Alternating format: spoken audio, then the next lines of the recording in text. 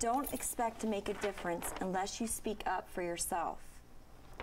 How do you feel about that? I agree with you. It is so true. Usually, coaches are reserved for the playing field, but at Douglas School in Leesburg, Virginia, reading teachers are taking on a new name. I don't have them just sit and read. I do a lot of shared readings and read alouds and things like that. Maribeth Miller is a literacy coach at the Douglas School. Studies show kids spend about 24 hours a week viewing TV, so she is encouraging her students to hit the books.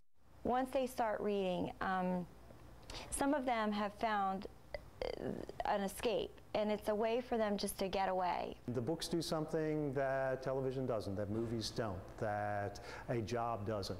This room used to be fairly loud, but today it's pretty quiet because it serves as a library, and it has since the beginning of the school year. This library holds about 4,000 books, and the number will likely go up as the school receives more funding.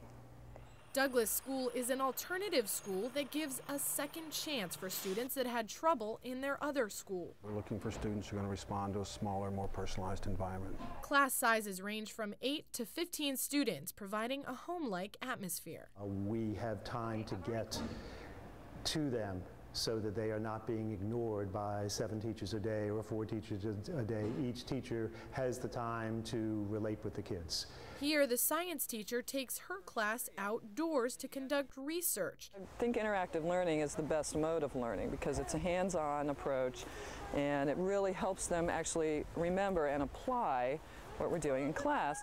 Outside, they bored into trees and took core samples to determine the tree's age. Douglas has a 98% pass rate and is embedded in every high school. The students take classes at Douglas, but it will appear as if they were attending their home school.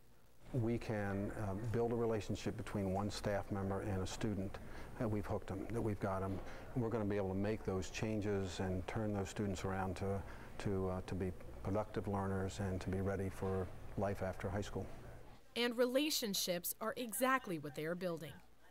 I always describe it as being in the trenches with the students. It's the best opportunity for me so far in my life. I actually have a shot to go to college. With the help of a school library and a silent-sustained reading program, the faculty shows that reading is fun. It just makes my day because I have had a lot of students come to me and say, Mrs. Miller, I've never read an entire book before. And when they look at me and say, I read my first book, you know, that's what makes it. Posted on the wall, a quote from Frederick Douglass says, "Once you learn to read, you will be forever free." Lindsay Flaherty reporting.